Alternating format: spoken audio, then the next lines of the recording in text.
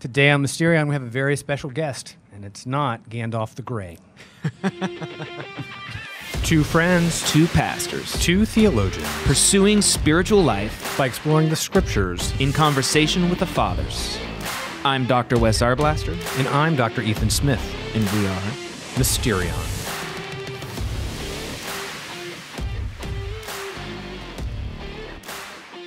So, as I said today on Mysterion, we have our special guest. It's Archbishop Alexander Golitzin. He is Archbishop of the Bulgarian Diocese in Toledo and of Dallas and of the South of the Orthodox Church in America. Welcome to Mysterion. More importantly, he's a very special guest because he's not only the Archbishop, but he's also a very noted scholar of the patristic era of the Church Fathers. And for me, it's very significant today because his work was really instrumental in my own research and has become so in my own spiritual life as well. Despite the fact that he came to me through a questionable source, Father Silvio Bunta, he has been a positive influence on me. And so we are really, really excited and happy to have you on the podcast today. Thank you for joining us. Thank you for having me. Mm-hmm. So as far as your own background in studying the Church Fathers, can you just say something about where that, you would say, began for you, if you were to point to a starting point? Oh, I should say it probably began for me when I was 6 or 7. That's when, in the San Fernando Valley, the Orthodox Church opened up an English language parish for the first time. This was in the early mid-50s. And I had the liturgy, the services in a language I could follow. And from 6 or 7, I was hooked. I think at first it was the sheer aesthetic impress of the Orthodox liturgy. Maybe you know the legend of the conversion of St. Vladimir's. According to the story of the Russian primary chronicle, Vladimir decides it's time to get with the program and join the international world by adopting one of the 3 great monotheisms that were available at the time: Christianity, Judaism, and Islam, all of which were neighbors of the fledgling state of Rus, of Kievan Rus. So, again, according to the story, he sends emissaries to the representatives of the main religions, to the Catholics among the Germans, to the Orthodox at Constantinople, to the Jews at the court of the king of the Khazars in basically what's now the kind of edge of Kazakhstan, I think, and to Islam in Baghdad. And the various agents come back with their reports, and he says, let's hear them. And the first says, well, the Jews have this circumcision thing. What's that? It's explained to him, and Vladimir says, no. And then the one to Islam says, well, they can have as many wives as they can support. Oh, says Vladimir, that's very interesting. What next? But they don't allow drink. No, says Vladimir. Next. And the one to the German says, well, they had these services in a tall, dark place. It was all stone and very cold, and they muttered a lot. Says Vladimir. All right. What about you? He says to the ones who had been sent to Constantinople. Oh, they said. They took us to this place, and we knew not whether we were in heaven or on earth, so great was the beauty there. And we don't know anything what that teach, but surely God is there in that beauty. And he said, well, that's the one for us. And we can drink, right? Yes. Right. Now, that's a legend, of course, disguising various motives that were less than aesthetic or religious, but often based on political calculus. But there's a truth in it. And the truth is that enormous aesthetic impact, which certainly I experienced as a child, and which, as I said, hooked me from the start. The Fathers came along much, much, much, much later. When I started, it was the liturgy. Well, thank you. You know, we can get right into some things. I appreciate that you told that story and this idea that they went to the liturgy, the worship service, and they said, we didn't know if we were in heaven or not. That dovetails nicely with a lot of your research that has affected me, how I read Scripture, understand my own spiritual life, in terms of the idea that what the church is doing here is uniting the church within my own heart with the church above. And not simply that that's one idea amongst others, but maybe that's pretty central to what the church is and how Scripture presents the revelation of God. I think so. Mm-hmm. And it was the key to my unraveling of a famously difficult patristic writer who was the subject of my doctoral dissertation.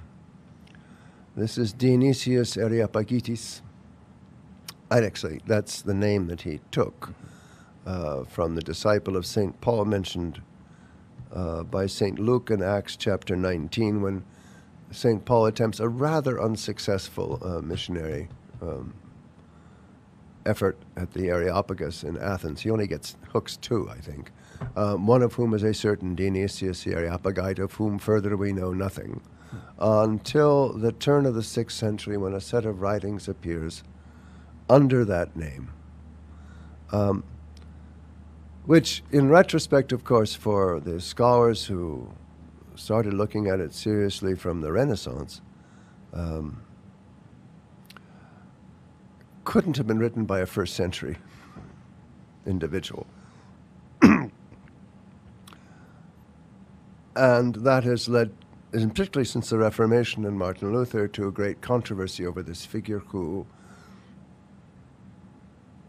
was welcomed immediately by the surrounding Christian ambient, first of all in the Christian East, among the different Christologically divided bodies, the Chalcedonian, represented by the Imperial Church in Constantinople, the non-Chalcedonian, the Egyptian and Armenian and Syrian churches, and Ethiopian, and then the so-called Nestorians, they weren't, but of the Far East, meaning Persia and beyond. He was an immediate hit, and just as he was an immediate hit in the Latin world when he comes to be translated, first I think by John Scotus Eriugena, and then later on by others in the medieval Latin West. Thomas Aquinas quotes him almost as often as he does the Holy Scripture.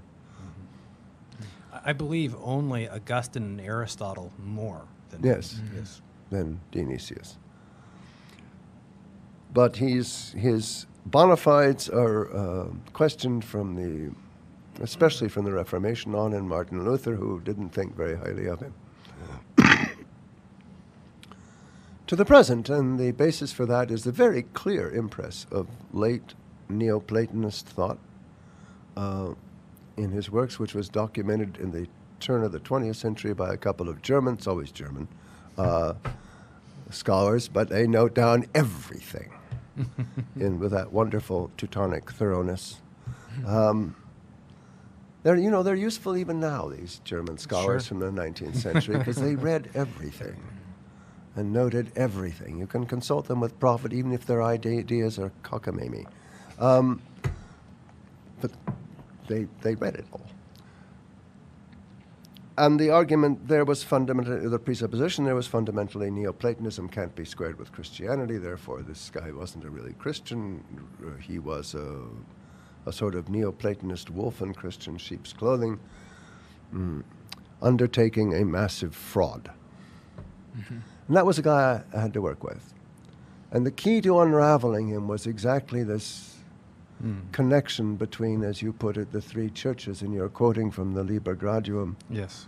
A wonderful Syriac work of the late 4th century, addressed to monks, interestingly, that there was a necessary coordination between what the church was doing on earth and what the monk was doing in his cell in prayer and what goes on in heaven. Mm-hmm. And that the church's liturgy is a necessary linkage between those two. Mm-hmm. And that's my Dionysius as well, I think. So it's interesting. So when you did this research on Dionysius, and everybody claimed, and hold up your hand if you're on the panel here and you didn't write a dissertation on Dionysius. So the odd man out right there, because we both did. Yes. But you argued that Dionysius, that model on Dionysius, one, it was there, and two, it was from earlier in the tradition. This idea that, it's too Neoplatonist is an idea of a kind of a pagan philosophy. You take Plato's philosophy and, through the years, and then the late version of it. But as we were talking at lunch, it's not simply that these ideas in Dionysius are earlier in the tradition than himself. He's not just cribbing pagan philosophy. But a lot of historical research is now showing this in the scriptures themselves, right? Yes. Whether St. Paul, really starting with St. Paul, since he's our earliest Christian writer. Mm-hmm. And he has Christians singularly as temple, Christians collectively as temple. And of course, if you include Hebrews in his corpus, there's the heavenly temple, which is foundational to the reading of Hebrews. A tradition that was in place from at least 200 years before Christ, which is in turn an explanation of what Moses saw when God showed him the plan. The word in the pattern, I think, is what the English renders in Exodus 25. The Hebrew is tabnit. I don't know the repercussions of that word, but I know the repercussions of the Greek translation that was supplied for it, which is paradigm, paradigma, which with its echoes of the Platonist, the Platonist realm of the ideas, and the translators must have had that partially in mind. That this is what Moses saw, what he was shown, and what he was to copy on earth, so that the worship on earth be as in heaven. On earth as it is in heaven. Somebody important said something like that once before. Yeah. Right? I think somebody did, yes. I seem to recall the words have a certain familiarity to them, yes. So for those who listen to Mysterion that aren't as familiar with, for example, Dionysius and... Why would they be? Right. Yes. I think what you're saying, though, does speak to a broader concern or issue, which is that oftentimes... people sort of inherit the idea or the picture that the New Testament writers were Jewish and Hebrew, and they therefore, in their imagination, in their belief structure, in the way that they practiced their faith, they were very much oriented towards the covenant and God's saving work in history. And then, so the story goes, right? So the story goes that later on, then we get more. I'm laying for you, but go on. I know, but this is the point is that you're going to really, I think, challenge this story, which is really important. Is later on, then you get these philosopher Greek thinkers like the Church Fathers, and they turn all that Bible covenant stuff into Plato and philosophy, and we move away from the God of Scripture and we move toward the God of the philosophers. And I think you've been a really important voice to challenge that whole picture about the supposed Platonization or the transformation of the biblical view to the Greek philosophical view, right? Of course, that's been in place since at least the late 19th century. The theory of the Hellenization of the gospel, that was, for example, Adolf von Harnack. And it's wrong in ways almost too many to enumerate. First of all, of course, it's an entirely anachronistic view of the Judaism of the first century. I think it's a misreading of the rabbis themselves in the present day. But the further mistake is to assume that the rabbinic Judaism of the present day is identical to what was present in the first century, which is simply false. A number of very accomplished Jewish scholars have been demonstrating that for some time now, including one I knew. I wish I could call him a friend. I didn't know him that well, but Alan Siegel was one, who very clearly demonstrates in his work that Christianity and Judaism, as we know it today, are both of them products of the first century. That we're siblings. It's not mother-daughter, but it's sisters, as it were, sister religions. Related. And the fault in assuming a perfect, not continuity, because there's obviously continuity, but a perfect identity between the Judaism of the first century and contemporary rabbinic Judaism, obscures some things that were quite basic. What was the piety of your Galilean peasant? Well, we see it in the Lord Jesus, Joseph, and Mary. In chapter 2 of Luke, what are they doing? They're making a pilgrimage. They're going to the temple for one of the great feasts, where he loses them for a few days, right? To go sit among the temple teachers. But that's the center of their piety, the temple. I mean, they would have had to walk a week to get from Nazareth to Jerusalem and then back. And probably on the way, they were singing the songs of ascent that we find from Psalm 120 to 132, is it, I think, that we still sing in Lent, by the way.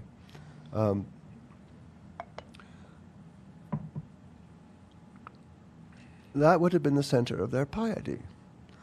Ditto for then the people that he picks as his disciples, the fisherman and the tax collector and the other oddbods who form his motley, and it was a motley team.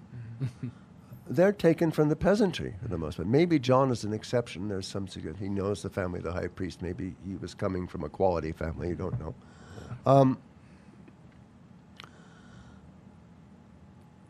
These would have been people whose piety was the same. We know from at least 200 BC that the identity between what Moses was shown, that is the pan for the tabernacle, and the heavenly model, that the idea of the liturgy in the temple as the faithful replication of the liturgy in heaven. And I'm not talking about the blood sacrifice, because that's something that's obviously peculiar and that they knew was related to humans and sin. And blood only entered the temple on that one day of the year at the high priest. That's the center of the epistle to the Hebrews. So temple is a fundamental feature of the piety of the first century Jew. How could it not have been a fundamental feature of the first Christians? Yeah. And if I could, we find them in the temple, according to Luke, at the end of the gospel, after the resurrection, yes, and at the beginning of Acts, and thereafter, a number of chapters. You paint that picture of their piety. They're going on a pilgrimage to the temple, and I just want to make the connection for our listeners, because you made a really profound point. What they thought they were going to was the earthly representation of what's always going on in heaven. And the divine presence, as one Jewish scholar put it. For Jews, God has an address. It's number 1 Temple Street. Yes. Yeah. Yes? Yes. And so, and one of the things I think too, the word that I think you just said is an important word.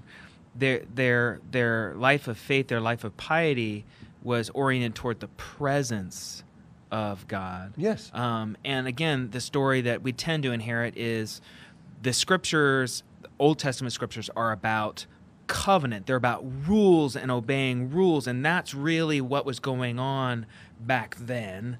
And what you are saying is actually, in fact, what the life of the first century Judaism was centered on: God's presence and proximity to God, approaching God in that ascent, right? And so the center of it, the center of their life of piety, their life of faith, is the presence of God hidden within the temple, The Holy of Holies. the Holy of Holies. Revelation. And the Christians, as they began to live out their life of faith in relationship to Christ, and as they wrote their scriptures, that was not something that was central to them as well. They began to understand Christ in light of temple, in light of presence, not centrally just Christ and covenant, we would say. No. I mean, Christ is the presence. And he was the presence in the temple. That's why they're in the temple.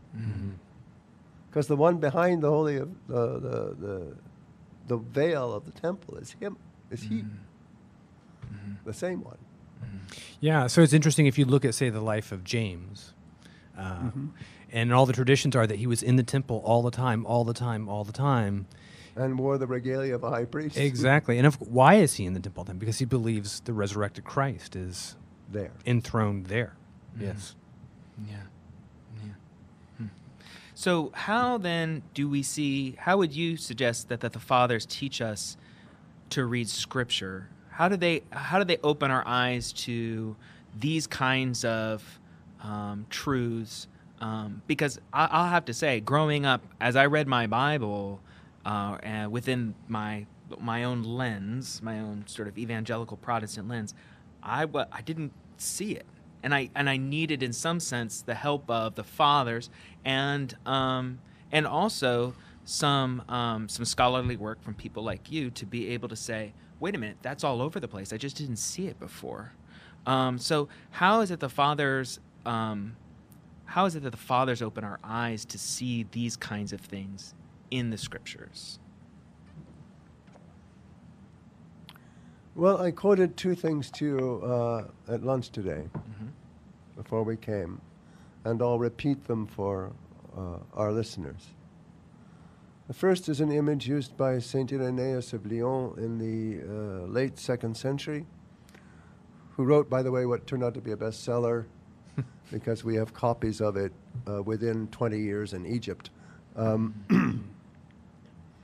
called Against the False Knowledge. He was writing against the Gnostics for his congregation in Lugdunum, modern Lyon.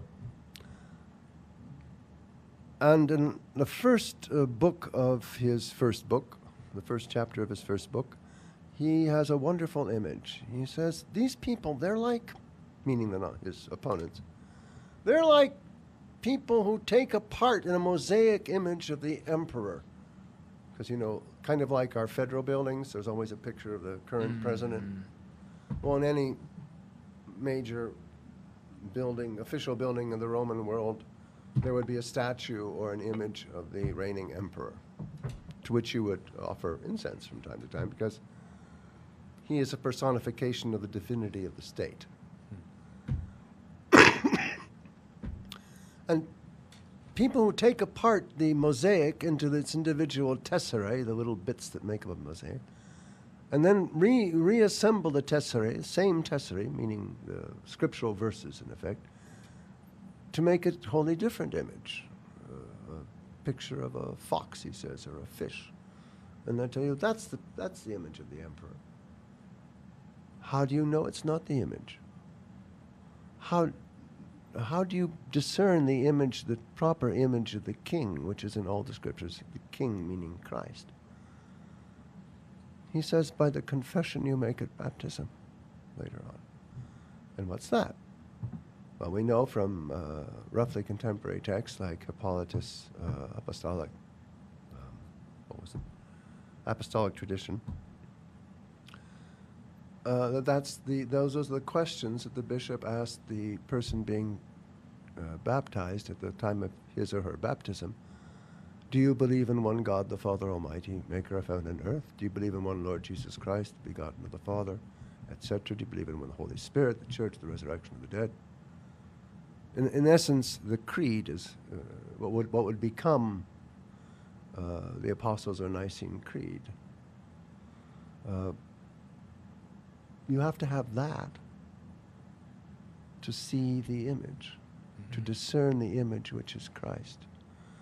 That the faith in the Trinity, which only comes to the revelation of the Lord Jesus, the faith in the Trinity is the proper lens for scriptural interpretation.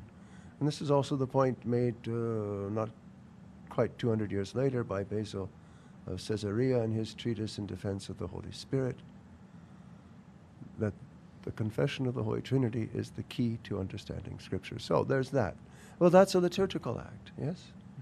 That's something that's done in the context of the common worship of the community at the baptism of a catechumen, for which they would all have been present, probably at the Easter Vigil. Okay, that's one. Then the second quotation I cited at lunch was from Origen of Alexandria, the great, very great patristic writer. He was not appreciated. 300 years later, they condemned him as a heretic after he had died in the peace of the church, 300 years, which was wrong. But he was still a saint. He quotes this saying. He says, my Hebrew teacher used to say, was certainly a Jew, every scripture verse is a locked door, and at the base of every such door there is a key. But that particular key does not fit that particular lock. So you have to know all the keys and all the locks. You have to know the whole scripture to understand any of it. And the presupposition here is that Scripture is one thing, that it is one reality. And in Origen it becomes clear that reality is the presence of Christ. That reality is Christ. So it is Christ that unlocks all yes, of... the keys, all the doors. All of the doors. Right. Yeah. All the doors, and who is present in all the words. Scripture, in other words, to put it in our language, the Orthodox language, Scripture is a sacrament. It is a physical thing. These are words, a printed page. But it's not the words, it's not the printed page, it's not the book. It's the presence in them. So if we could draw some of this conversation we've had together, since we've been talking, if we've got temple or church above and below and in the heart, and then Scripture, and there's all these doors and all these locks, but it all opens up to the one mystery, who is Christ. Which is Christ. The directive for us who are trying to live Christian lives today is we go through all of Scripture looking for the one who is on the throne above and the altar of the church, but also within in our our heart. hearts. So the book exists not simply to reveal heavenly facts, but to actually reveal Christ himself. In us. In us. Every page, every word, in fact, right? Yes. So to me, when I started reading your stuff, I began picking up on this. That's tremendously liberating as far as, if you get educated into Scripture at, say, seminary today, it can become kind of like dead stuff. It's just history, or it's stuff to argue over. Because we had to read the same bloody stuff. Yeah, or it's just stuff to argue over. Same Germans. Stuff to help you get obsessed with other people's sins, or this, that, or the other thing. But if Scripture itself is actually a roadmap or a grammar a grammar to learn the language of heaven where Christ is revealed on the throne or within your own heart. That's quite different. Well, yes, a grammar to learn about, again, Christ. Mm. It's all Christ. It's always all Christ. So, and one of the things that you also have spent a fair amount of time doing scholarly work on is on the traditions in the early church, what we call the ascetical mystical traditions. You know, again, for our audience, ascetical means training. Like we in season 2 when we were talking about Evagrius and that kind of training that one's life is formed by that kind of spiritual training. And the mystical, we're talking about experience, right? Yes, the encounter. The encounter. And so for you, again, the fathers help us read Scripture. Would you point towards those kinds of things? Not because oftentimes when we read the fathers, for example, we're exposed to fathers, it tends to be more of doctrinal teachings or dogma. But what you have spent a fair amount of time investigating is the way in which spiritual practice, spiritual discipline, asceticism, and also the seeking after an encounter with that presence is at the center of what when they approach Scripture. That's they're looking to be shaped in such a way that they encounter Christ there. Am I right? Am I right in that? Or I think that's pretty good. I guess, but you've spent time looking at, for example, those traditions that really focus on that aspect of life, spiritual life, as being essential to what they're about, not just getting the doctrines right or the teachings right. No, it's never about that.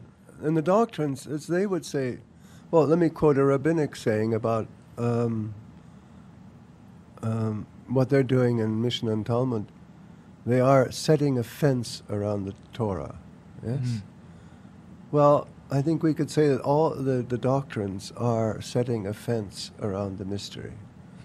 They're not allowing you to play with it in any way you please. But what is essential isn't the words or the doctrine. What's essential is the reality the doctrines point towards. Because any doctrine is inadequate as a human formulation to the reality toward which it points. And I was, I saw it in a lot of my the last work that I was doing when I was still an academic, in tracing this continuum of expectation, if you will, from the pre-Christian era of the late Second Temple, in particular in apocalyptic literature. Because, it's a kind of, not a universal revolution in reading apocalyptic literature, but it's now possible in a way it wouldn't have been, say, a couple of generations ago, to see them as testimonies of experience, not simply as literary products. So we're talking about a book like Revelation. I'm talking about a book like Revelation or Daniel. Or First Enoch, or the other Enochic books, and that whole raft of apocalypses that didn't find their way into anybody's canon, except maybe the Ethiopian, well, in the case of First Enoch, but that are in that wonderful collection that Professor Charles Worth put together in North Carolina, called Old Testament Pseudepigrapha. Now, what's interesting about those 2 volumes, and they're 2 volumes, 1,000 pages each, fine print, double-columned, more mass than is in the Bible, yes? Almost all that stuff is originally Jewish composition. Some of it's Christian, but most of it's Jewish. But preserved entirely by Christian sources. Mostly monks, probably from the 4th or 5th century on, but it would have been, they're in monasteries in Mount Athos in the medieval period, just like the New Testament Apocrypha, the Apocryphal Acts, which deserve attention. they have a few weird ideas, but they're also testimonies to these currents. Even the Gnostic stuff, at its most Looney Tunes, it's still testifying to some of these elements which are being taken and reworked into this peculiar dualistic system that the Gnostics had. In as much as we can talk about that as a single thing, which is a matter of scholarly debate now. So, in the apocalyptic literature, you have a clear ascesis. There's, the seer is usually engaged in some ascetical exercises. At the time of Daniel, for example, does a vegetarian, no wine, just water and the lot. John, it's on the Lord's Day, so it's a Eucharistic day. Who was that article on Jewish asceticism? That was a damn good article. In a collection on mysticism in Jewish tradition. I can't remember his name. Teaches, I think, in some East Coast university. But he points this out, that this is a very consistent feature. And these are features that you see then repeated in the Christian materials. And it's an expectation, or in hope at least, of an experience, of an encounter, of a theophany. Yes? Which is indeed, in the apocalypses, is what often occurs. Well, otherwise the book wouldn't be written. Right? And a feature of these appearances of God are often a trip to heaven, as in, again, John. He's taken up. Daniel has the dream. Enoch is taken up, and that's pre-Daniel. And there was a British scholar, Christopher Rowland, I think, who was about 40 years ago, in The Open Heaven, said, and these are testimonies, among other things, to the belief that there are people who have actually gone up and come back down with something to say. So that carries on into the Christian tradition in I think, an unbroken ascetic current from the first century into when we first find historical monasticism in Egypt and in Syria and Mesopotamia. And clearly there, in those cases, it's been around for a while, even Antony mentions communities of virgins in his village and various ascetics on the outskirts of the village that he goes to consult with. So he's not the first by any means. And Afrahat mentions his Ihidae, who are clearly an established institution by the mid-4th century. So been around so long they've gone bad in some ways that he's trying to correct. So this is a current that is there, and I'm interested, being Orthodox, what sets us Orthodox off is continuity. Some people get excited about originality, innovation, exciting new thought. You say continuity and our blood starts to race. Yes. And a continuity between, say, St. Paul, as you were mentioning to me regarding Alan Siegel's work just after lunch, St. Paul and Gregory Palamas, the great defender of the Hesychist monks in the 14th century Byzantium, well, there's a continuity. There's a similarity. Well, not similarity, I think, an identity. So that's a doctrinal point, that's a dogmatic point. That's not something that can be proven in a way. What can be shown, at least, are very striking similarities. I don't see those as accidental, but rather as part of the stuff, the warp and the woof of the Christian experience over the millennia. So it sounds. Would it be right to say, in some sense, that your scholarship is trying to point to historically to show that the great teachers And even those surrounding those individuals surrounding the production of scriptures, the centerpiece of their spiritual life is not so much the head in the sense of what they think about God, but it's the heart. And you can see that of the Platonists too, by the way. Because Plato's not about, first of all, he's not about sequential thought first and foremost. That's not going to lead you to the intuition of the forms. That comes of itself. And the Christian writers who knew the Greek materials took over a very important word, the word nous, which we usually translate as mind or intellect. But in modern English, mind or intellect are kind of weak. They're usually simply identified with consciousness, self-awareness, thought. But for the Platonists, the nous is that point in us which connects with the eternal.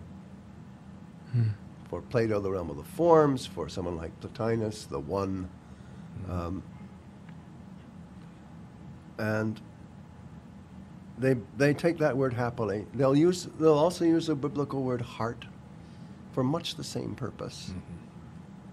That's your center. That's the point where, as it were, a potential meeting between you and God and the uncreated. Christ for us. So it's part of the, if you will, the Christian adaptation of the Hellenistic inheritance.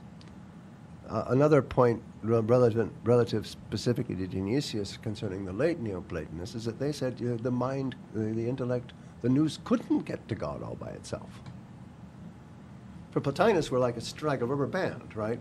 Part of us is always up there, and then there's a part of us that's down here. And the point of philosophical life is to let go the other end so the band snaps back up. Unity, which is an event that only occurs briefly because then somehow the band stretches back again. But someone like Proclus, whom Dionysius read, no, you can't do that by yourself. What you need are the rites that are handed down from time immemorial that effect a union between you and the supernal realms that can't be accomplished. And part of Dionysius' argument is that, well, you got the wrong rites. We've got them. We have the ones that are revealed to Moses in Sinai, and to Solomon at the temple, and to the apostles when Christ came. This is the true connection between us and the supernal realm. Well, that's a footnote. So, what was your question again? Oh, we were just asking about the centrality of the heart, and I think it might bring up. Can I bring this up? I would tie some of these conversations together. Yes. You were talking about apocalyptic literature. Yes. We can point out, right, that the language of apocalypse means unveiling. So we're in temple There's a language. Story. One of my former students, he's a priest now, married. I hope Rebecca hears this. When he was courting his wife-to-be, she was a believing Christian, a Protestant background, and a biblical scholar. She's become a very distinguished biblical scholar now.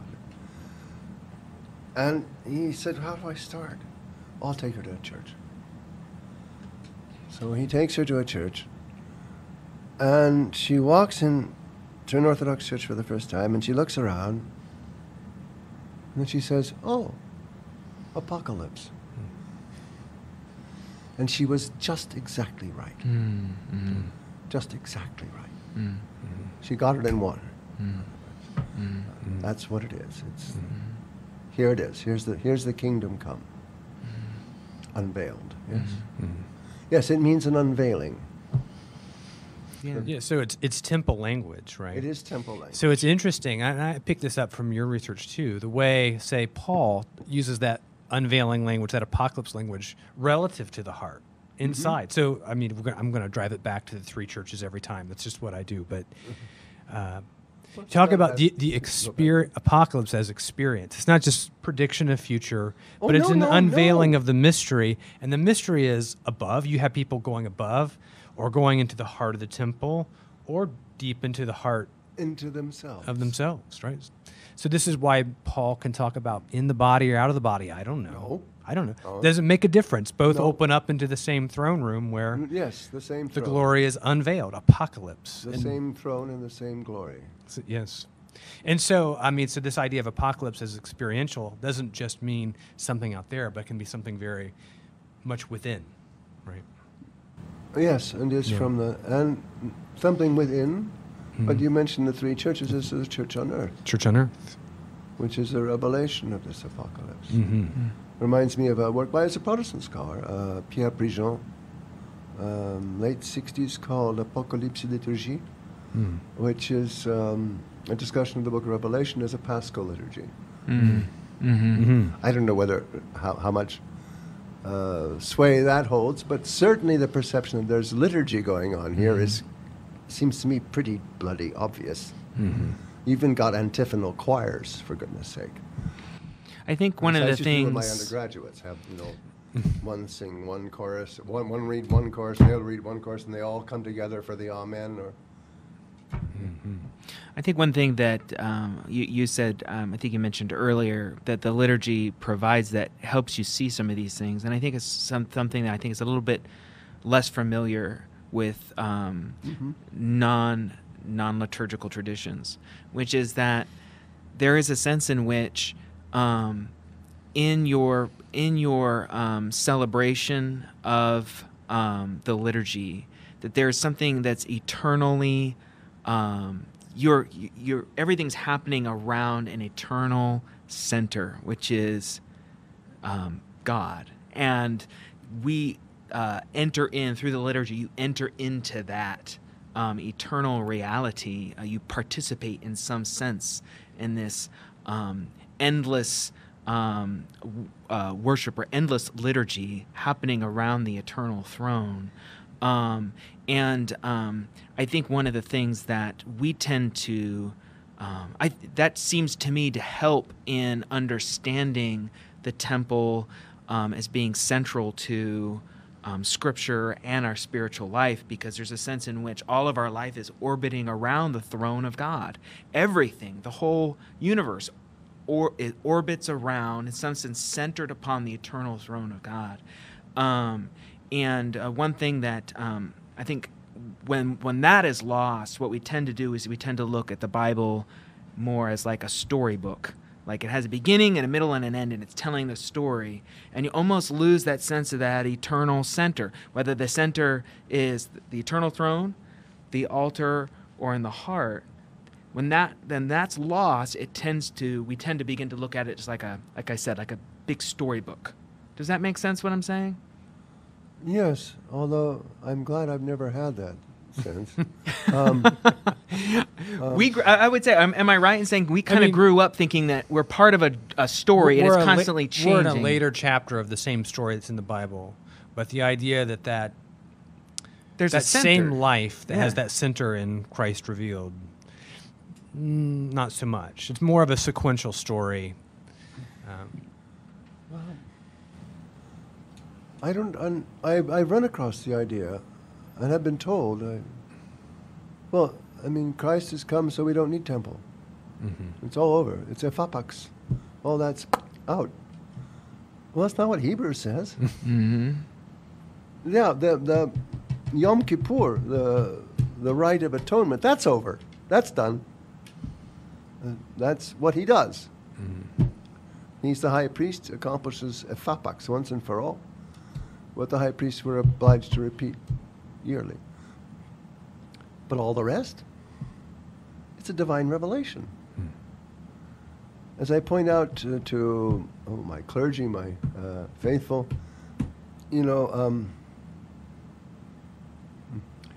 when you first set out to read the Bible cover to cover, as I did when I was a first or second year undergraduate, I'm just going to read the Bible.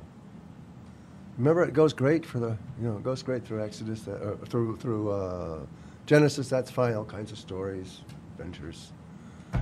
Then you get to Exodus, it's pretty good too. Plagues, Pharaoh, Red Sea, wandering in the desert. And then you hit, and then the appearance in Sinai, and then you hit this wall. Pages and pages and pages of cubits and kinds of wood and types of yarn and ugh. And I said, that's our attitude.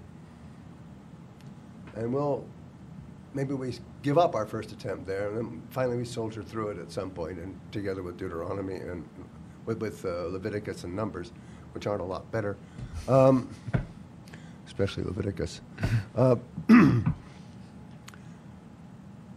But I said, if you look at the ancient church fathers, like Gregory Nyssa's Life of Moses, or the ancient rabbis, they can't get enough of those chapters. The same ones that we say, oh God. And why can't they get enough? Because this is the revelation. This is the revelation of how to worship. That's divinely given. It's on earth as in heaven. Yes. Yes, and Gregory spends half his Life of Moses on those chapters. And it's not a small book.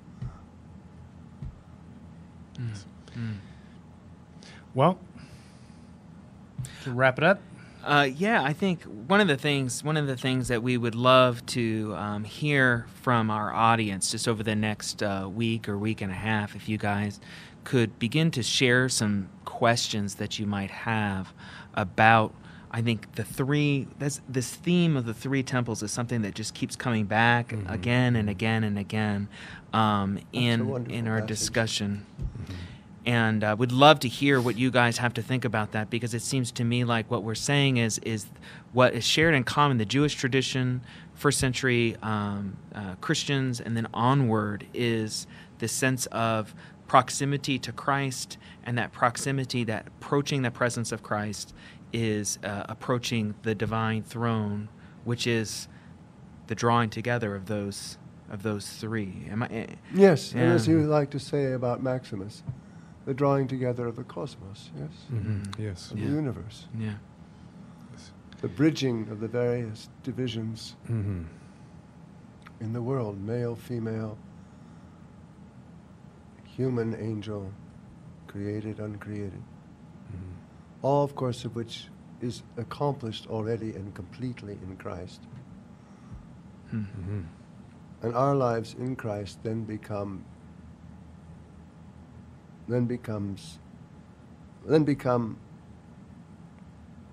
becoming what we already are in Christ.